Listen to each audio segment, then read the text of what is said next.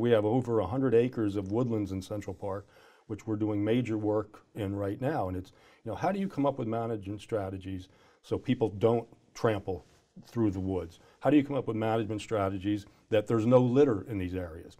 And we've actually perfected the art of kind of carry in, carry out. As much as we possibly can, we're taking more and more trash cans out of the landscapes and moving them as far as we can to the perimeter. One of the things about the ecosystem and seeing the ecosystem getting stronger is the fact that we never had chipmunks in Central Park. And now they're actually back in our woodlands. And one of the reasons we see that that's happening is because by taking the trash out of the woodlands, you're actually killing off the rat population, right, which is a competitor for food. And so now, without the competition, the chipmunks are back.